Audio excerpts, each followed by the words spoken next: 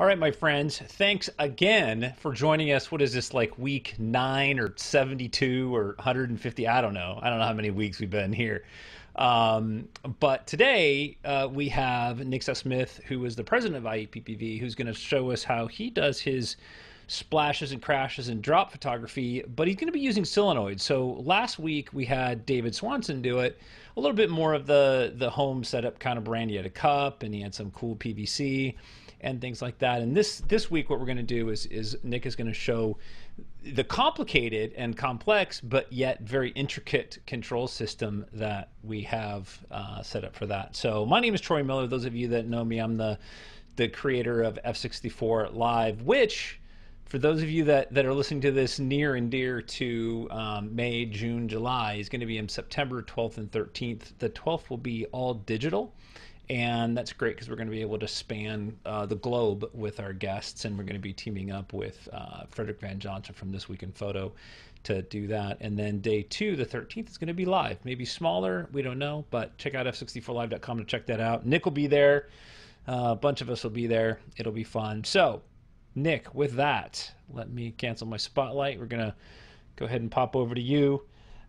Tell us a little bit about, if anybody watched the last YouTube interview that I did with David Swanson, his was a much more simpler setup, right? Less sophisticated. Why the system that you have? Why is it different? How is it better? How is it more not as good? Like, tell us a little bit about it. Okay, so first and foremost, this is the geeky solution. It's the half geeky solution because there's even more geeky if you really want to go there. But the big difference between what Dave is doing and what I'm doing is that by using a solenoid valve, I can control the very precise timing of when the drops come down. So I can have, instead of photographing just a single drop and seeing where it goes, which can be pretty cool, I can let go multiple drops. And in fact, some of the shots that we'll see will be using 3 drops. So the first drop comes down and creates a splash, and then as it bounces back, you get a column of water come up, and that's all the stuff that Dave was shooting, and then he does some really cool lighting on that.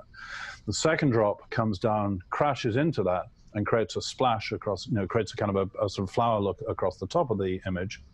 And then I've got a third drop coming down, and if I get it right, I have the third drop hanging just above the first and second.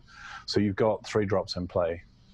Now, if you really want to go the stage further, then you go to the route that people like Kip and Alton Vance have. You paid 10 times what I've paid, which is 10 times what Swanson paid, and then you have 3 separate solenoiders. I'm dealing with one, and we'll talk about some of the challenges with that as we get in. So the goal with this is we're with Swanson. If you guys haven't seen that video that we did, it's on the F64 Live YouTube channel. It's also on the IEPPV YouTube channel in a playlist called Education. You can see that there. But in David's case, it was like, watch the drip, hit the button. Okay, maybe I got it, maybe I didn't. In your case, you can control all that timing, right? You can control when the camera fires and hopefully where the drop is at the time that Yep. camera fires. That's the whole goal, right? Is control. The goal is absolutely that. And so instead of getting really good at timing my shutter, I get very patient at getting the computer to time it.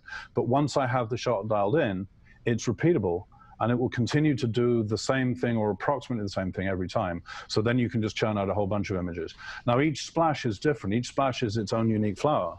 I mean, and when you see them, quite literally, it's own unique flower. But it's that once you've got the thing going, then it becomes repeatable. Got it. Okay. So do you want to jump in? And I know you've got multiple cameras set up there, and you've got a bunch of different information. So let's just kind of have an overview of what a system that you're talking about looks like. Sure. Okay.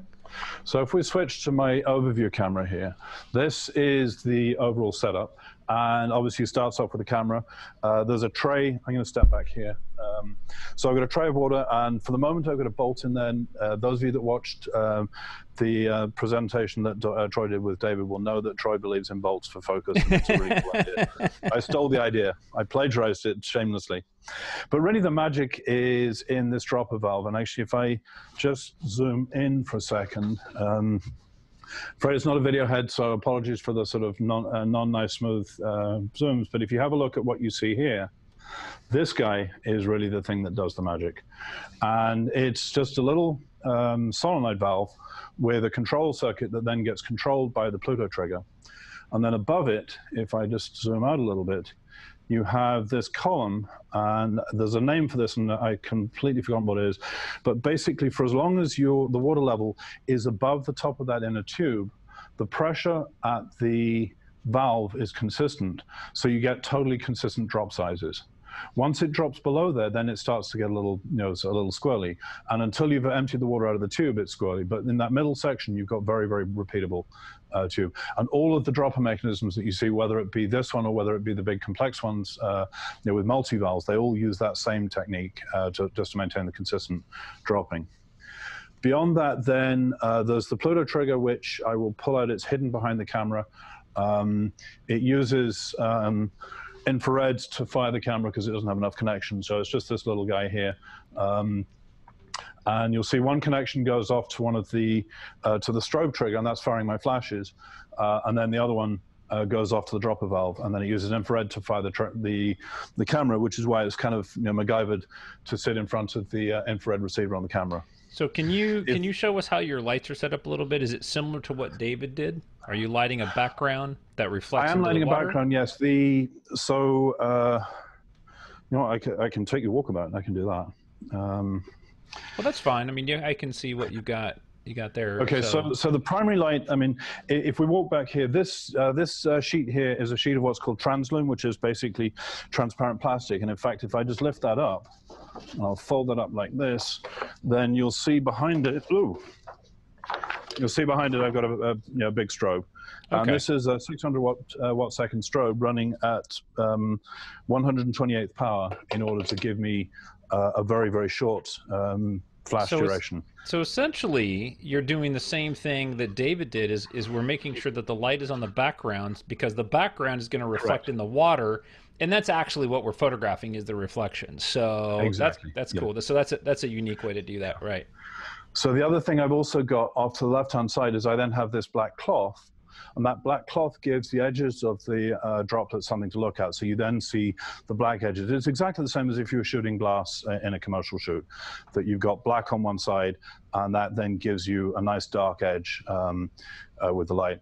Now, there's one other piece that you'll see from the photograph that Troy just pulled up earlier, which is I then have some red film that I can drop down behind the translume, and that'll allow us to make everything go nice and red. Yeah. So I'm showing that image right now, so down. so we can see that. Okay, that's cool. But we're going to do a couple of shots without that first, because it's actually kind of cool without. It's quite literally black and white, and I know I'm a big fan of black and white as well as Troy. So in that solenoid, can you put in different kinds of fluid? Like, can it only be water, or can I put in glycerin or glycerol? I can definitely put in glycerin. Anything that's not going to completely mess it up, basically. Okay. I mean, it's just a valve. All right. And the path through it is big enough that you could put. I mean, you could run milk or glycerin or and colored dye stuffs and so on. Okay, I haven't done that yet. That's kind of my next step, but. Okay, that's what I was going to ask too. Is that there's no reason why you couldn't put food coloring in there to make that drip maybe yellow, and then you drip it into something, whatever. So you could play with that. All right, and that's where the artistic side of it comes in. Like, this is all mechanical, even though the splashes are going to be unique because of the way the fluid dynamics are. But you could play with it. You could mix colors in there and do all kinds of cool stuff. All right. So before we get to playing with that. Tell us a little bit about how you got to playing with this. Like, what got you interested in this in the first place? Where did that creative moment start for you? Playing with somebody else's toys. how do we get to play with anything? You play with someone else's toys and you say, I want that toy. And so you go and get it. Yeah. We did a workshop a while back with Frank and set up at Alton Vance's church. And he's got the high-end system that, this is the middle version. So his system has 3 separate solenoids, and each solenoid is dropping a single drop. And he uses that to be able to create a taller column. He uses 2 drops together to produce a taller column and then the flower on top. But it was just, I really enjoyed it. I always wanted to play with one of those. And so, I talked to my beloved, and eventually she decided to give me a Pluto trigger for Christmas. How else does it work? And how much do you have, what would it cost to get that set up with the trigger, the solenoid, the single solenoid, all the electronics that you have there, not including your light and everything? It's I want to say under $200. Oh, okay. But it's probably about 150 200. It's not hugely expensive. I mean, it's money, but I mean, yeah, so probably a couple $100 if I remember. And that's for the Pluto trigger, the solenoid, the arm that holds it, and it comes with this nice clamp arm that holds it. And those are really the major three parts. There's a little stand you can put that on and so on. Now, I've obviously got things like C-stands and other stuff to support everything, which doesn't come in that price. So does that come in like one kit? I mean, what I'll do is just I'll go ahead and put some of that stuff in the YouTube description for those that are interested. So that's good. I mean, I was thinking that this might be I didn't know if this was something that you pieced together yourself or if it was like a kit that you could buy and kind of turnkey. So I was going to do that. I was going to piecemeal it together. You can get the solenoids. I mean, you can get the solenoids on eBay for under $20. Oh, wow. And then with an Arduino and a little bit of magic and some programming, you could do the same thing. And then Pluto came out with the Pluto trigger and this valve, and suddenly the whole thing became doable for a very reasonable price, and at a point that it wasn't worth going through all that effort. I mean, the 3-valve setup with the Cognises is probably somewhere between $1,200 and $1,500, and that was more than I mean, I like toys, but there's toys and that was just a bit too much.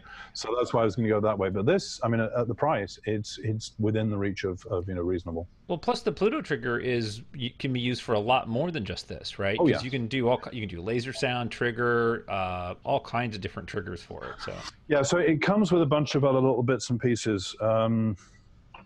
They're scattered around. Oh yeah. So it comes with its own little laser, like this guy. I won't show it at the camera because that would be rude. But and then it's got a sound trigger. It's got an infrared trigger. It's got a and it's got it also has a lightning trigger. And I'm not sure whether that's electromagnetic or optical. But right, I know people have used that to good effect. I haven't yet. And what beyond this, one of my next stops is going to be to start playing with drops of dropping things into a liquid, and rather than doing that with timing, I want to do that with using the laser and just have it time it from when it cuts the beam, because that way again it becomes repeatable. That your investment isn't only to do water drops. That Pluto trigger can be used for a ton of other things. So. That's good. That always helps justify the additional costs of gear, right? Like, yeah, not only can we photograph it, but we could eat it later if we really needed to. Yeah. Not quite sure we can get that far, but then we can try, I guess. Okay. So let's go back to looking at your set, and let's just sort of walk through quickly, like how you set up the water, the tray, how do we focus the camera, those things, just like the basic walkthrough for somebody who's maybe never seen it. I think Kip needs help, though. Kip is in here, and he forgets stuff a lot. Kip needs help in many ways, but that's a separate issue. Kip's a very special man. He's a good friend, and I like him. Yeah, don't be mean. Sorry, Kip. I looked up, and you were the first name I saw, so I pick on you. Peter's not here, so what am I going to do?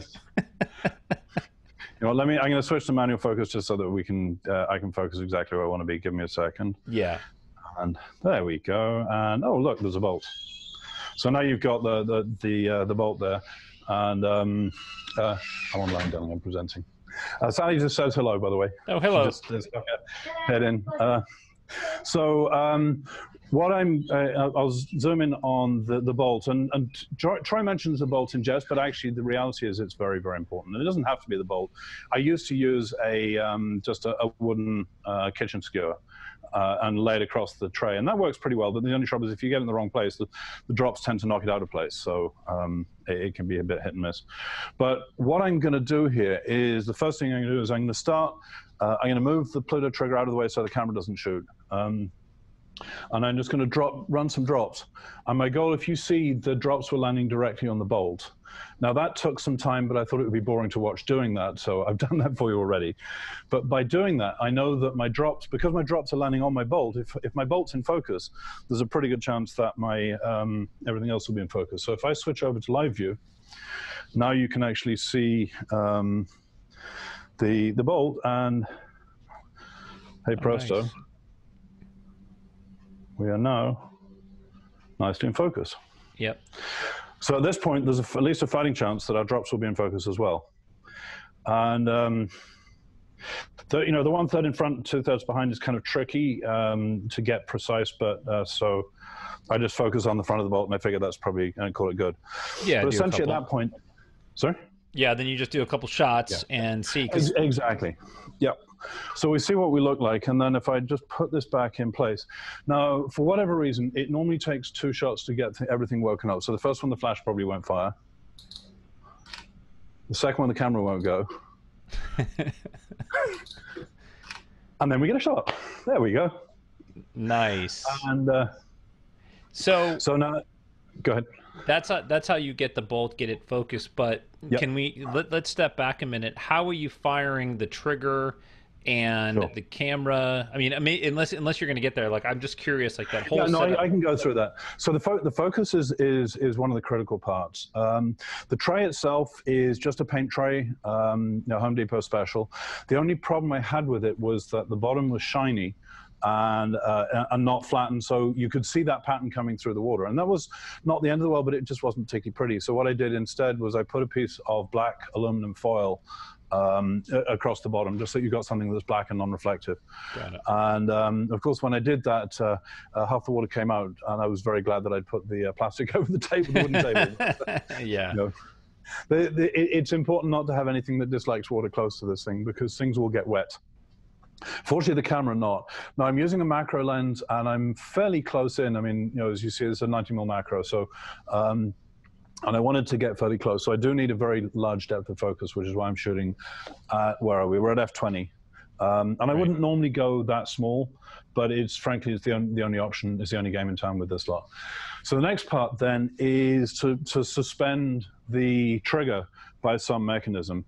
And again, I've used one of the sort of bendy arm doohickeys because just because I had one. But I'll zoom in on a little bit of what we've got up here, and there we go. And let me just clamp that up, and then I can come and point things out. So the bracket, we're only seeing the bolt at the moment. Oh, you are? Oh, yeah, sorry. Now you see it. Ah, now we see a brackety thing. All right. There we go, brackety thing. Okay. Did that come with the Pluto trigger kit? No, right. So this bracket piece here, that all comes as part of the kit, and it's one of the pieces that they have. And then they also have a little tripod base onto which you can screw. This is a standard quarter 20, so you can just put it on 20 tripod. Yeah. Okay. And that's good enough for most things. Put it on a pile of boxes or whatever, and you can create a setup just with that. Since I have the bendy arm and the super clamp, I just clamped that onto the same C-stand that's holding up the translum, just because it was easier. But the idea is that basically you want the bolt held up, and it's about, I've found about 12 inches above the water. 10 to 12 inches is about right. I was playing around last night with nearly 2 foot, and you don't get any significant increase in the height of the bounce because the droplets have essentially reached terminal velocity. Right. The timing gets harder. You have to have the shutter open longer. It's just it becomes more challenging. So this seems to be a good setup, and the only way to get there is trial and error. It's just literally just suck it and see what works, play with it, and so on. So, but that's a good starting point too. So that's good. It's a great starting point, and then obviously putting some water in the top. I found that I'm using the deep end of the tray, and having the water level right up to the edge of the tray helps, because otherwise you get extraneous bits of tray showing in the image, and it means I can see the ripples. And then I've got the ripples right at the front of the tray, so that I can have the back and the background as far away as possible to get them to go soft. Well, as soft as you can go when you're at f20, which is not one of the trays that I liked a lot, and it's big and hard to manage, but it's a drip tray. It's a big oil drip tray. You get it automotive. They're usually 4 foot by 4 foot. They're maybe 1/4 of an inch deep, spray painted black, and then you have an enormous amount of real estate. You do have to put it on a piece of plywood, though, because it's very flexy and bendy. But no, I like that idea. I was looking around to see what I had that was bigger, and I didn't have anything bigger. I think Swanson was using a developing tray, wasn't he? He was, yeah. He was using a developing tray. It looked like that. I thought I recognized that. I remember those. Yeah. And I don't have any. So so we have our solenoid clamped. We have that's above our tray. Our tray's full of water. We've got a Yep. cable connected to this thing. And where does this cable go? This goes back to the trigger? So the cable from the device goes in straight into the Pluto trigger. The Pluto has two inputs, and Can we see that? Can we see the Pluto trigger? yes, we can. Actually, let me do this. Oddly enough, the best way to show. No, that's not it. That's the app. Let me see. I don't know if the camera will focus this close, but probably not. Let me see. I'm back on. Am I back? Yeah, I'm back on autofocus. I'm not sure that it will focus that close. Let me see if I can just switch over to the live view, and we can refocus again afterwards. But if you see here, you come in and focus. Where are we? There we go. No, we see a bolt. Now you see inputs. We see a bolt. You see bolts? We see a bolt. Oh, why do you see a bolt? I don't know. You're the one switching the camera. I am. You should be seeing live view. Live view is frozen. In a minute, you'll see my hand holding the Pluto trigger. There we go. So I'm not very good at holding it still, but you can see it's got essentially, there's a USB for charging, and then the trigger on the one on the left is what I'm using to drive the solenoid, and then the one on the right is what I use to drive the flash. Oh, okay. And then, okay, perfect. All right, and then how do? And then it's got a little, a couple of lights and so on.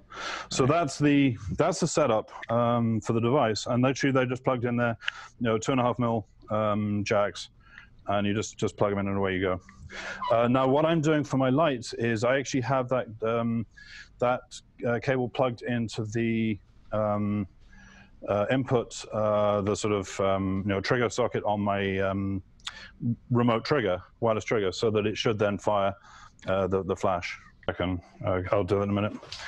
Okay, so we go back to the setup. So I'll come back round to the whole of the setup here and loosen up the bullhead. This all gets a little MacGyvered, but if you see, there's a Godox trigger tucked under the spider grip of the camera, and that's this guy here. So this is when you fire the controlling camera. Yeah, so when you fire the camera, it's firing your strobe. Correct. So yeah, so okay, so that's just that's. But it's the key is it's the Pluto trigger that fires the strobe, not the camera. So what's firing the camera?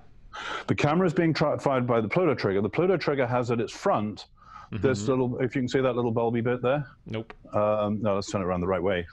That little bulby bit there, that is an infrared emitter. We don't see that. That fires the trigger. Can you see that? It's a little dark. No, it's way, you're zoomed in too tight. Oh, am I? Okay. Oh, yeah. There we go. So that little bulb, if you see, there's an infrared emitter and an infrared receiver. In fact, there's a visible and infrared and a receiver. That one of those, and I don't know which one is which, but one of those is actually emitting infrared that drives the camera. And so you set it to the camera's infrared setting, and it triggers that. It doesn't have a cable, so you can't plug it into the cable release, which is a shame. It would be really nice if it did. But because it needs it's only got two outputs, one for the flash and one for the for the solenoid. So it uses infrared to drive the camera for the third one, and that's why I've got it dangled over in front of the camera so that it can actually, the camera can see it. Got it. Okay. Yeah, and it looks like the Pluto triggers are made differently for different cameras. They have different cables and they have different software to drive them. Okay. I mean, if you buy one for a kit, the key is you get a cable that matches your camera. The actual trigger itself, I believe, is common. It's only the cables that differ. Yeah, but you're right, there are kits for different cameras. Okay. Yeah, that's so good to know. Okay. Because it will, if you're not using the solenoid, then you can use the output that's driving the solenoid to drive the camera. It's just that it's only got two outputs and I need three. So it does the third one with the infrared. Right. Okay. Yeah, I got it. Yeah. Okay, cool. So so now you've got all that spaghetti nest of wires plugged in. You've got your strobe set up. You've tested that.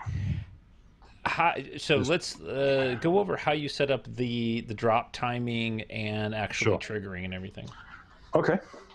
So let's go back to me for a second. Actually, no, probably live view is as good a one as any. So as I said, I set the drops up so that they're dropping directly onto the onto the top of the bolt, and then I have an app on my phone. Let me just unplug power from it so I can move my phone around. And this app is what controls everything. And you'll see that there's 4 different timings here, and then there's a further 2 on the second screen. And so the 4 timings, the first one is the flash delay. That's from the point that the clock starts and the camera, sorry, the Pluto trigger tells the camera to open the shutter. How long do you want to wait after that before you fire the flash? Now that's the moment at which you're going to get the actual image. So the image is entirely illuminated by the flash, which means you have to be in a relatively dark room. And I mean, I'm sitting at looking at, I'll be coming at probably 0.6 of a second exposure. The second time then is the timing for the first droplet, and it tells it how long to leave the valve open in order to allow water to flow before, just to create the first droplet. And that droplet starts when the clock starts. So basically, there's no ability to delay that initial droplet. The third number there where it says 103, that's the delay from the end of the first droplet to the beginning of the second droplet. And then the fourth one, the 10 milliseconds, is how long do you hold the valve open for the second droplet. So you see my first droplet is significantly bigger than my second droplet. And the reason is because the first droplet is the one that's going to create the column. The second droplet is the one that's going to create the splash on and hit the top of the column. And then once I go crazy, then I can go to the third one. And now I've got, again, another delay of how long after the end of the second droplet before I start the third droplet. And then how long do I hold the valve open for the third droplet? I think you said droplet like 27 times in that description. Probably. Yeah, I think that's a record. So droplet. So so you're just doing a long exposure. You're just going to open the shutter, and you're then, because you basically want to do this in a darkened environment, and so only the strobe is lighting everything. So you're shooting at like what, f8, f11, something like that. I'm shooting at f20 because I need the depth of even focus. higher. Okay. Yeah. I'm shooting with with a long exposure, probably 0.6 of a second. I started a second, but I can get away with 0.6 and still just catch everything, and it's it's hit and miss. Okay. And then I'm shooting at ISO 800. And that allows me to keep the strobe really, really low. So the final thing is you can obviously control the light with the power of the strobe. The problem is that the higher the power on the strobe, the longer the strobe flash lasts. And as that lasts longer, you start to see movement in the droplet. So if you want the droplets to be as sharp as possible, you need the flash to be really, really short duration. Right, which is ideally why, if you have speed lights are like, 20,000th of a second kind of duration. Exactly. Anyway, you don't really have to worry about that, but you're using a studio light. That's why you got to keep the power down. But it uses speed light. A lot of the modern studio lights use the same technology as speed light, so they're as fast, but I've just got a lot more power. It's and I mean, I forget the exact time, but I'll tell you if I look on the strobe. It's telling me that my T.1, which is the time taken to get down to 1/10 of the output, is 1/8000th of a second. So it's pretty damn quick. If you look at the T.5, that's going to be close to a 20,000th. Yeah, photogenic lights, the flash duration is 1/1300th to 1/640th of a second. So that's right. Those are the old capacitor-based lights, and they're great for lighting people, and they're horrible for lighting droplets because they take forever. The new lights, which with the modern track technology, are 100 times faster. Yeah. And so I mean, I have photogenics, and you're absolutely right, and they're very, very, very slow. They produce beautiful light, but not good for this. Okay, so let's see some photos. These are comparable to a speed light. Yeah, let's see this thing work. Cool. Well, you've got a couple. Yep. Do you want to? Let's have you do a couple, and then I'll show some images of what it should look like. Okay. We'll see how close you get. And you're interfacing right now with using Capture One. Correct. Yeah. So that was taken still with the bolt in, and if I just hit play on that, I think it'll. No, it won't show it. I'll have to switch to a different Capture One screen. You know what? I can share my Capture One screen. But actually, if I take the bolt out, let's take the bolt out, and then we can see what happens. Now that we know we're focused. Yeah, because ultimately, what we're looking at doing is creating images like this, where, okay, that's got the bolt in there, but eventually we'll take the bolt out, and we'll start to see this scenario will happen, and then, oops, and then we'll just break it, so I'll just like jump out of my folder. That is not the only one that happens to. So the goal, but the goal is going to be is that you're able to time not only that splash, and I'm just talking about one droplet. So you'll be able to time the splash and where that second and third droplet could come into play later. So you can get, quite sophisticated with it. Okay. So I'm going to turn the second splash off for a second, for a moment. So while you're doing that, anybody that's in the group here hanging out, welcome everybody that piled in. I know we got like 15 or 20 people in there. At the bottom of your screen is a Q&A panel. Feel free to throw me any questions that you want in there, and then I'll just either feed those to Nick as we're going and have him answer those. You guys are also allowed to chat amongst yourselves. You're allowed to make fun of Nick in the chat. You're not allowed to make fun of me. And I think you got that the wrong way around, Troy, but it's close. Nice try. And just to be fair, I get a transcript of all the text messages, so private or otherwise, just so you know, Brad. Yeah. Not picking on anybody. All right, so you've pulled the bolt out, and so now we're going to do is we're going to try to get some timing. So now we get to see. Share Capture. Now we're looking at Capture One, and these are just a couple that this is what I just shot now. Now at the moment, I'm only shooting with a single dropper. So if I, Troy, you're gonna have to help me. How do I get that to go big? Oh, there we go. Double click on it. Come back, not that big.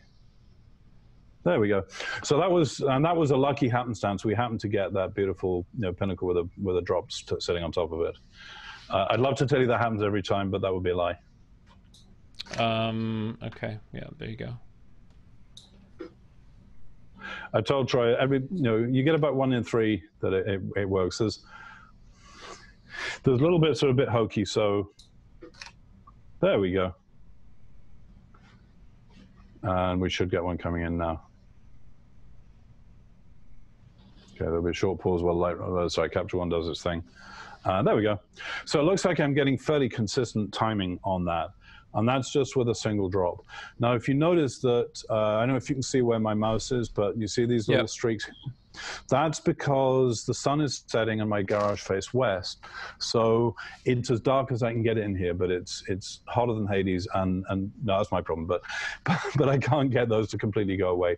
And that's just a little bit of movement. Once it gets darker, then it'll get better. Now I do have a black backdrop behind to block out most of the light, but there's still a little bit of residual light, and that's really what you're seeing there. It's just a bit of movement. This is a toy that's best played with after dark. So before you make any changes to this, let's just going back to the settings on the camera. Let's say that we want that droplet, the top one, to be higher, to be further away, right? So the first one went and made the splash, and the second one fell. Is that what that is? No, that's actually just a single droplet. Oh, that's a single droplet. Okay, we haven't done the second droplet yet. We haven't done the second. No, that's a single drop that is jumping up and producing a column, and it happens that the timing is such that it's producing that little drop on top, and it's doing it fairly consistently. And this is the same look. If you remember, Swanson was able to achieve that same look. This is what would have happened if you had all 3 firing. So that's one I did a little bit just a few minutes ago. Okay, because what I'd love to see you do now is we've done a single droplet and we see how that works. Let's do 2 droplets, and then that way we can understand how the settings in the Pluto trigger can make those differences, because that's where it could get really frustrating for somebody who's never played with this. Is now you got to sit down and be like, okay, which way do I go with the numbers? So this is the second. There'll be a short pause, and then there we go. Here is the bringing in a second drop, and it's timed so that it hits the column as the column is coming up. Now, one of the things that's different, these are still essentially black and white. It's just a white light with a black on the sides. What I did with the one that you showed earlier was I then put a red backdrop down, and I'll do that a bit later. But that just changes color. And then there's another thing I want to do with playing around with the background afterwards. So let's dissect this image for a second. Yep. So this is 2 drops. Yep. So the first one hit, splash, the column comes up. The second one has come down and crashed into that column. So let's make a change to this, explain what that change is, and then let's see the example of the change. Got it. So if I can find the right button here, where's the picture-in-picture button? There we are. With any luck, you should see, okay, you should start to see my screen, my phone, iPhone in the corner. Did that work? No. Okay, well, never mind. It was a nice idea. Oh no, because I'm sharing the screen. That's why. Yeah. So what I've done here is I've changed the. You're still sharing the screen. Yep, that's okay. That's what I want.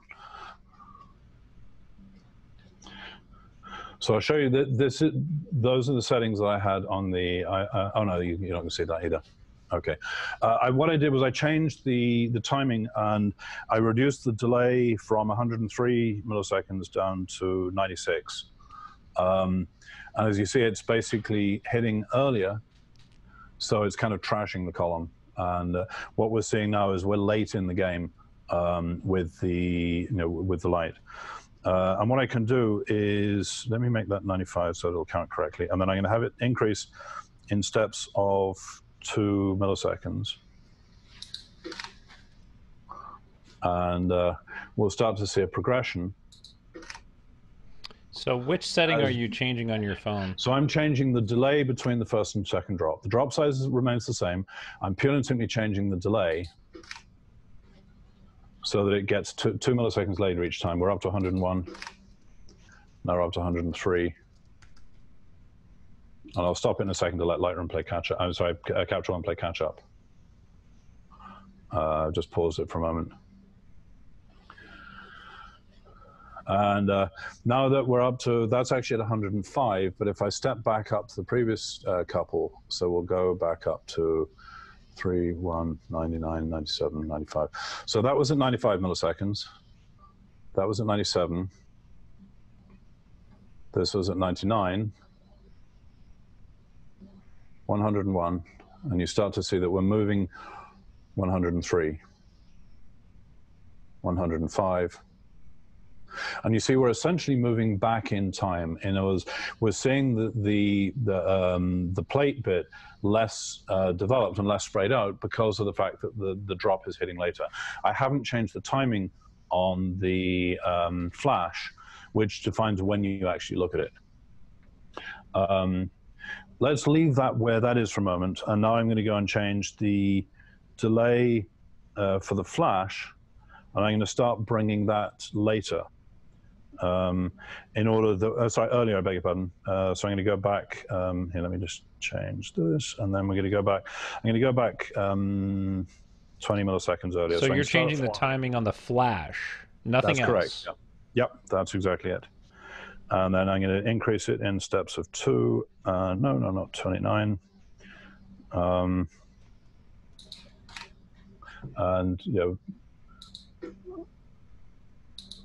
there we go. Now we got it fired up. The flash goes to sleep, which is part of the problem, but here we are.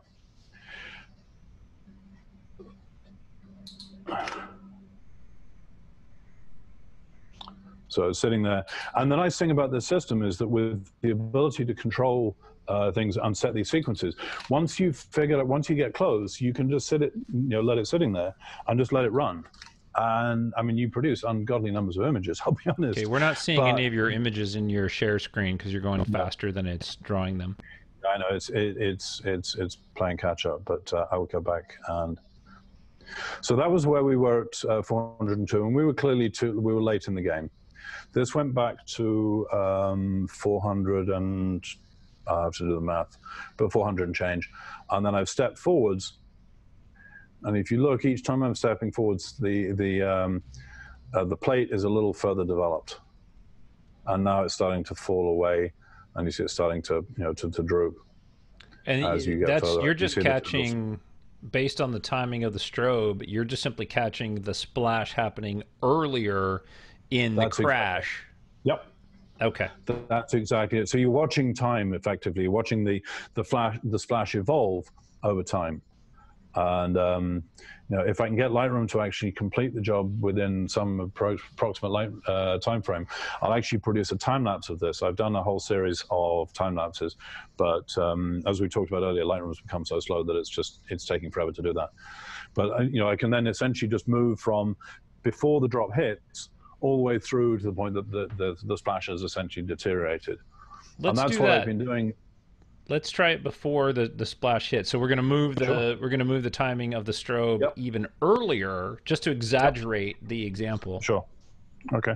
So I'm going to go all the way back to 350 seconds, which should be way early, and then I'm going to increase in steps of 10, not 18, 10 milliseconds, and I'm going to increase the delay to 7 so that it gives the camera, the capture one, with any luck, it'll give it enough time to play catch up. There we go. Okay. Oh yeah, so that's going to be way. So if you just look at the thumbnail in the corner, you'll see it, and there you see just the column.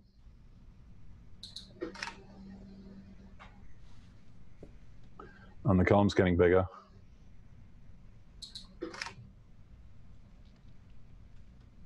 And bigger.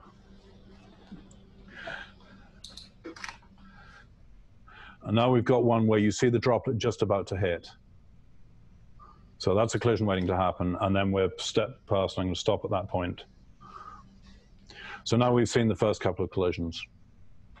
Got it. I was taking much bigger steps. I'm taking 10 millisecond steps just because otherwise we'll be here forever. Right. Believe me, I've done that. So that's cool. That's really cool. Yeah, so I've sound watched them.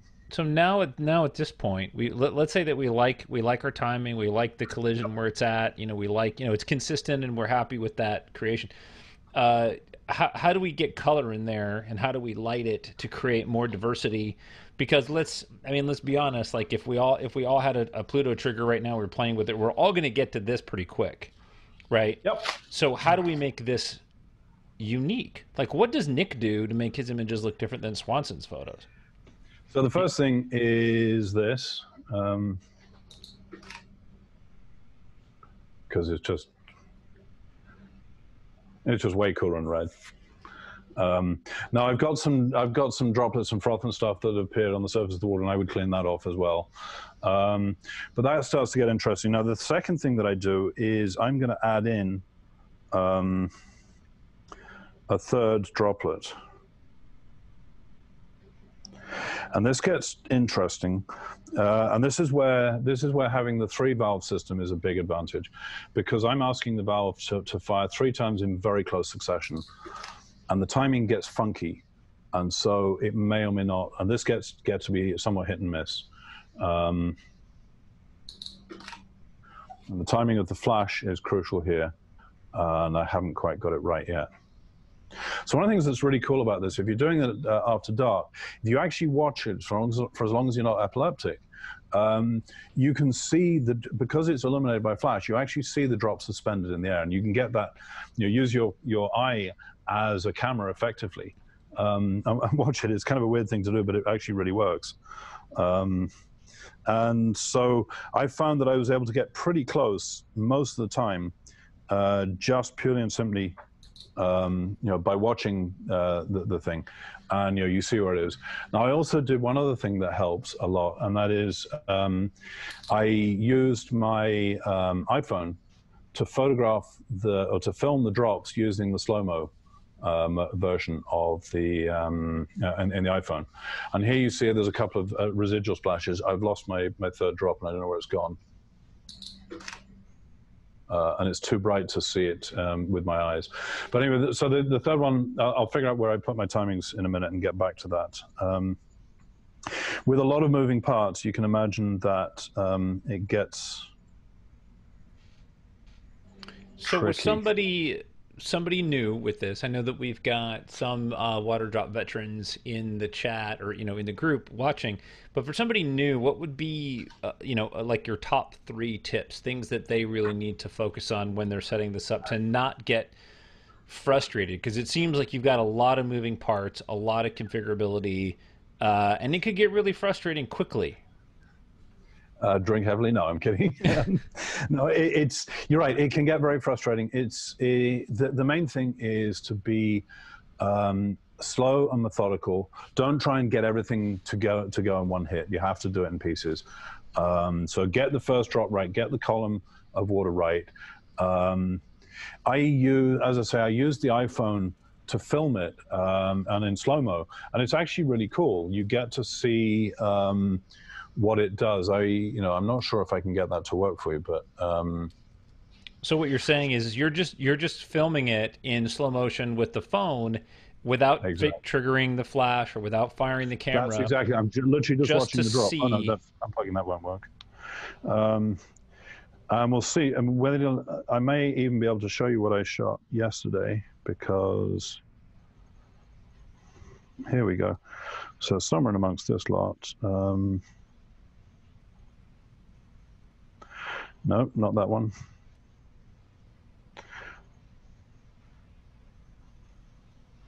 I can't see my screen, but did that? Yeah, it's running. Sorry about the flickering for anybody that's oh, there we go. And so it's interesting. The dropper always produces, my particular valve always produces that little secondary droplet.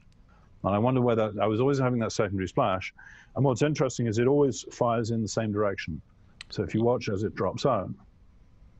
Yeah, it's tearing off of the lip of that brass. So so you see it, and you get that little secondary droplet every single time, and it always goes off slightly to the right. So I'm sure that if I were to file and clean up the edge of the valve, it would get a little better.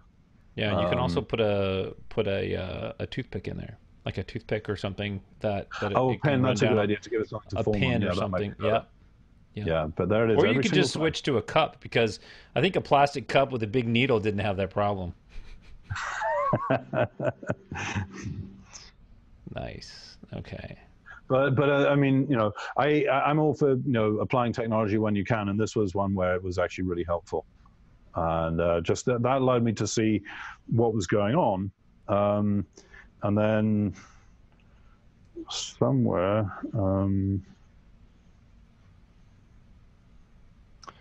Yeah, I can't find the. I have to go back a ways. Here we are. Yeah, so these are some of my earlier experiments, and you can see I've been through a bunch of these. Yeah. Well, let's go back to looking at the overall setup one more time, because that's just kind of a good refresher. Yep. Yeah, if you can zoom back and show us the whole setup there. Now, can you do a shot from here so that we can just kind of watch how the whole process happens? Sure. Not through the camera, but just kind of seeing what's going on here. Okay, so I'll get in as close as I reasonably. There we are. So we're underexposing the room light, so the room light's not even coming into play in this exposure, because you said you're like at f20 at ISO 800. Yeah, I'm at f20, and I mean the room with this brightness, the room does come in a little bit, but not a whole lot. But obviously, most of it I'm doing after dark, and so it doesn't come in. But if I know far right, I hit the button, and okay, let's try that again and see if we can get the flash to fire. There we go. And that's the process. So you saw the drops went, the flash fired. I think the system caught the image, and then if we go back to.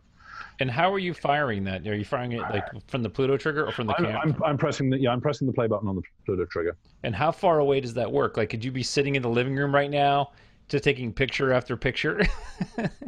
I'm not. I think it's. That's a good. I thought it was Wi-Fi, but I didn't see it joining a Wi-Fi. So that's actually. I'm not. That's great. So you could just kick back and just hit that button until you get the splash that's perfect. Yeah, pretty much. No, it's over Bluetooth, so you're within Bluetooth range. Oh, that's nice. That's nice. Yeah, which gives you, I mean, you've got 20, 30 feet. You haven't got 300, but you've got enough that you get a good sense of it. So then the final thing that I was doing for adding some color to it and some fun, and this is stuff I've just been experimenting with, but it's kind of interesting, is this, and it's still a work in progress, but I thought it would be fun to play with.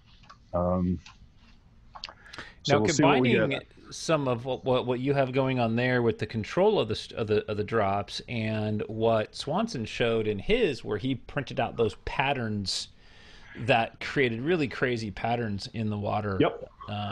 So yeah, you can definitely combine those two. I can see the benefit for both of those. This one, how long did it take you to set this up? Taking out the fact that you were setting up cameras for us to be able to see what you're doing. If you were just going to set this up for you, how long does that take? To get the rig ready to start testing was probably, I don't know, somewhere between half an hour, probably half an hour, 45 minutes. Okay. You know, get everything, get the table set up and so on. To get it dialed in, that was a little longer. That's a you know, probably 2 or 3 hours of tweaking to get everything tuned. And if you were in a hurry and you were very methodical, you could probably get that done in an hour maybe. So it's a couple of hour investment before you start to get any usable images. So are the settings on the dropper and the controller pretty consistent? So let's say that in this session you've recorded your timings that you like a lot, and you break this all down, and then a couple weeks from now you go back. Are they going to be pretty close? Can you count on those? So should you be recording settings that work? You can, for as long as the height of the dropper above the surface of the water is consistent. That's the number one. That's the big variable. But if the height of the valve to the water is consistent, then everything else should be pretty much consistent because it's gravity. And last time I checked, that doesn't vary much. But if you're off by even a small amount on the height of the column, then things will change, and they'll change fairly quickly. But the good news is that essentially it's the timing of the timing of the flash that is the critical one. That's, you know, because that's when you're going to get everything else. Because that stops the motion. Exactly so, yeah. Now the timing of the drops relative to each other, that's going to vary a little bit as well. But the big thing, if you've got an approximate idea, I mean, I know that I have it approximately a foot above the water, and I know what my rough settings are, so I can get close. Should be pretty consistent. I've got a good starting point. But then you just go through methodically and record what happens with the with the drops. The other thing that's also interesting, this is where if you've got a phone that will shoot in slow-mo, or any camera that will shoot in slow-mo, I would definitely recommend using that to get a sense of what the drops are actually doing. So I've videoed both the drops coming out of the valve and then also the drops hitting the water. And when you see them hitting the water and you see the splash come back, it's interesting. There's actually two splashes. The first one comes up and produces a nice predictable column, then goes back down, and you get a much thinner but much taller column that shoots up. The problem is it shoots up in a random direction. So although I can time it to get the water the droplet in the right place, the chances of hitting it are fairly low because it bounces around all over the place and it's much less predictable. Right, right. And what is your shutter speed again? You're nearly a second, right? I'm at 0.6 of a second. Okay. And that's right on the limit. So, and the way I got to that was I did the math with the amount of time. I mean, I've got 416 milliseconds to the first, to the flash. Plus I've got whatever time it took for the camera to respond to its infrared and open the shutter. So I figured that was pretty close. I mean, you could have a longer shutter speed. It really doesn't matter as long as you don't get light contamination. I mean, exactly. If it's darker, then I can shoot at a second quite comfortably. But I've got video lights in here, plus I've got daylight, and so I just wanted to get as short as I could. Okay. If you look 2 shots up, you'll see here, it's really not completely dark in here. And that's what it's like when the flash doesn't fire. Obviously, once the sun goes down, then and I turn the lights off, then it is completely dark, and you get a little bit more saturation. Okay. And then Rebecca's asking about the water level. Does that affect your settings? Because in the beginning, there's a certain point that once the water level drops below a certain point, then it does. But for overall. So let me go back. I'll go back to the here. So let me stop sharing. And am I sharing? No, I'm not sharing at the moment, am I? Well, you're showing your setting from the camera. Yeah, you're not sharing the screen. Oh, no, okay, so that should be. Let's go back to Zoom. Okay, that's what we want. Yeah. So if you look at the water in the tray. Yeah. Oh, is she talking about the water in the tray? Yeah, I I would don't just think change the that. timing when the water actually, I mean, when the drop Yeah, I actually don't hits think the that makes a water. So, difference. Now, if the water's very shallow, then the drop will behave differently. I've got deep enough water that it behaves like a deep water splash. If it's a really shallow thing, then you get a nice exciting explosion, but you don't get the burst coming back up, because that happens basically when the shock wave comes back, bounces back off the inside surfaces. So yeah, if it was like a an eighth or a quarter inch deep, then yeah, the splash will look, the column coming back up will look very different. so let's go back to the shots that you were doing with the aluminum foil, because you really only showed us one of those. So I let's have did. a look at Yeah. those and see what that looks like. Okay. Go back to share and capture one. So Okay. Anastasia is asking, does the depth of your water tray related to the height of the pinnacle aspire? Does that matter? Because what we It matters some. I think there's a point after which it doesn't matter, but if it's too shallow, then does make a difference. But if it's once it gets deep, it doesn't matter if it's I mean, in my case, it's about 1.5 inches deep, and I don't think it matters whether it's that or a foot deep. I don't think that will materially change things. right. Right, because after about a foot and a half, That's water jump. doesn't fall any faster. Exactly. So the height, I mean, the height doesn't make much difference, but also the depth of the water below doesn't make it. I haven't tried doing it in a bucket, and that would be an interesting test to see how that compared. I'm going to change the timing back a little bit. So where is your blue light coming from?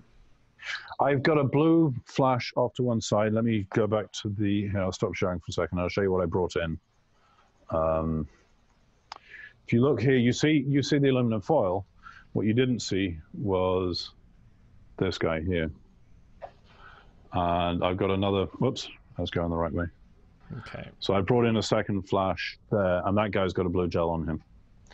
So I'm reflecting that off the aluminum foil in order to create some interesting sort of specular light and create some highlights. Yeah.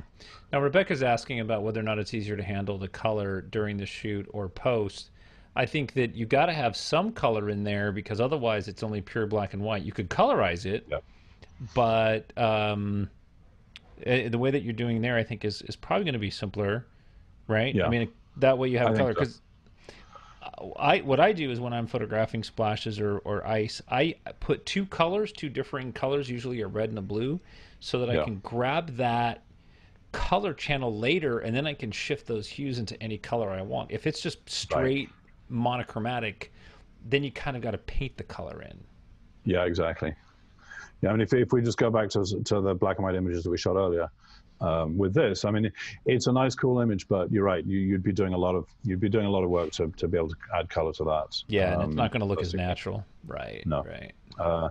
And it's nice, and it produces a metallized look. Now, one of the things that as a commercial photographer, I would never photograph a shiny object with a matte field, because that makes the water look matte, and I would have some lines, similar to what Swanson did, have some hard lines there to show the sharp reflections.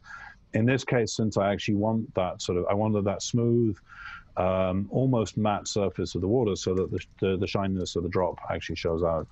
So that's why I've got the the translume at the back, because it gives that, and then when you add the color in, it gets even better. It just gets richer. But then with the tinfoil, let's go back to this one. It's a prettier. Actually, that's just as nice. With the tinfoil, what I'm doing, because I'm not doing the thing that Swanson does of actually showing that as an out of focus bokeh in the background, but I'm using that to bring in some blue light, reflected light, but it's specular and it's in specific spots. So you see just little areas of blue. And if I haven't got a third strobe set up with a gel at the moment, but I would bring in a third strobe from the other side, also pointing at the aluminum foil to create another set of lights, and you can just add more color. So what color would you add to this if you wanted a secondary color? I'd probably bring in yellow. Yellow, yeah, yellow would be good.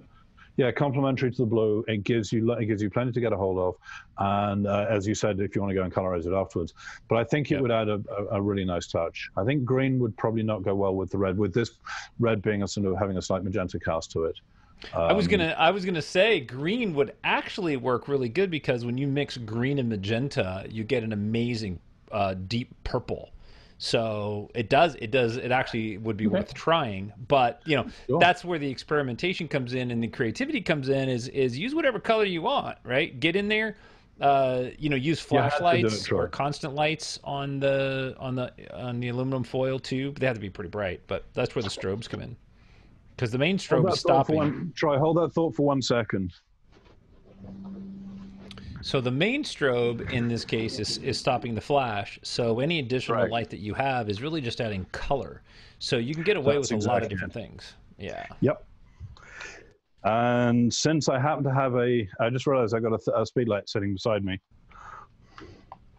So, because it's live, we can do this. And we're going to be wrapping it up soon, guys. So if you have any questions, now's a really good time to get those in there. Okay, I'm a hand short of doing. I'm going to have to set this on auto repeat because I don't have enough hands to do it without. But with any luck, if I can hold that in like that.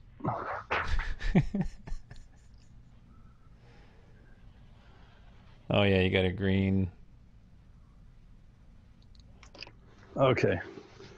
How does that look? No, Your other strobes didn't fire. Oh wait, hang on. Maybe we got another one coming in. That's interesting. Why didn't I? Okay, I must have turned something off.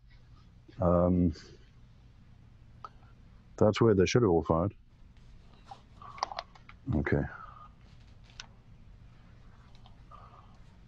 Yeah, Anastasia says it's time to dust off her triggers. Definitely. I don't even have triggers. So, all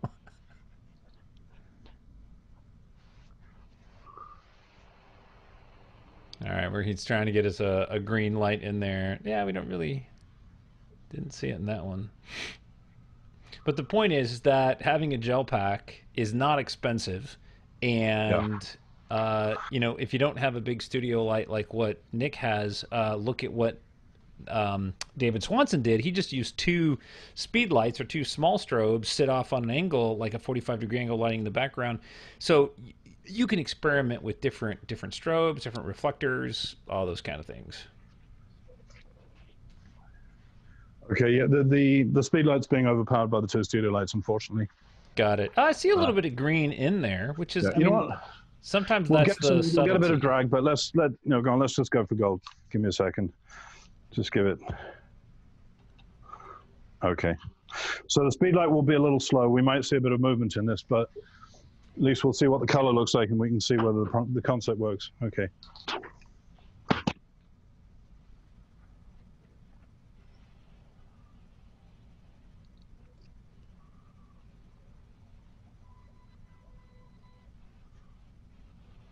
So you're Okay. firing the green. Did we get any green on that one? Yeah, a little bit. You can Yeah. see it in the highlights. So you can see the concept. Yeah. But Yeah, now very you cool. can see how this can become an unbelievable time suck because there's just so many things to play with. Yeah. Yeah. Yeah, just set it up and leave it up for a while and then Yep. experiment and play and change your That's exactly it. backgrounds and change your Yep. reflectors and one light on, light from the side, light from underneath. Yeah. I did a transparent tray and lit it from underneath the tray. That was pretty cool too. I played with that, and that you're right. That does get pretty cool. I was doing it with just one of the trays from the kitchen. Right. My wife wasn't overly impressed, but that's okay. We've been married for over 25 years. I think we can get it. Our marriage can survive that. But you can see him with some of these shots here. And Troy, I sent you some images earlier from my earlier shoots, but these are some of the things that I've Yeah, been. these are way better. Yeah, these really show the progress and Yeah. we were And here this for is those. this is shot after dark, so I've got the much greater saturation, and then you really get to see it, and so on. Perfect. Perfect. But, So Nick, why don't we go ahead and bring you back on camera? sure. Okay. Awesome. So thank you for doing that. That's a lot, and I realize like in this hour that we spent doing this that it goes by pretty quick, and it looks pretty easy, but that took you several hours to set up. Oh yes. Getting that all dialed. Hopefully you won't tear it down right away. Hopefully you'll use it for you, and you create some more images. Yeah, no, I'm definitely going to have some fun. So the things that I want to do, and I know Swanson talked about this a little bit as well, is I want to put some gelatin into the mix, because that creates much longer tendrils. So I'll put the gelatin into the tube. And that way, the splash, when it comes out, you get these much longer tendrils coming out.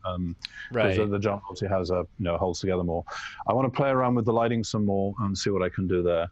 I'm almost tempted to put one of my underwater strobes in the water, but that's probably going a bit silly. Nah, try it. Try it in the bucket. But, the underwater lighting is actually pretty cool, because it does feel differently. So if anybody wants to follow Nick, to see where Nick's at and see some of your work, where would they do that? Look at it, images, www.imagesbynick.photography. And I'm going to put some of the images from this lot up there. I'm going to put there's a section called Fine Art, and I'll put a section in there called Drops and Splashes. So check that out, and you'll see that. I'm also on Facebook and Instagram, imagesbynick.photography. And on Instagram, I have two, .photography and .portraits. Imagesbynick.portraits is some of my more conventional portraits, and imagesbynick.photography is some of my edgier stuff with wastelanders and the like. Yep, and you're gonna send me those links so I get the spelling correctly, and I will put them in the description on the YouTube channel. So if nobody got that, we'll make sure that that's in there. Sure. Next week, that will be, what are we in? We're in May, June. So June 3rd. Next week, we're going to have Tim Engel, who is a fashion photographer and commercial photographer out of Northern California and a good friend of mine. He will be at F64 this year, and he was at F64 last year.